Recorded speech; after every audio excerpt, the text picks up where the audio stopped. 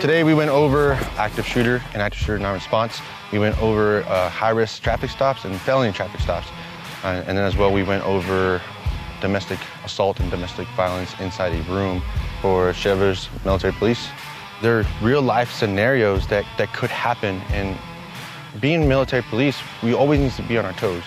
Different people act different ways, and we need to treat everybody, you know, with that courteous customer service, regardless of where we're at and what we're doing. We also have to maintain our skills so people know that we're out there and we're doing the right thing.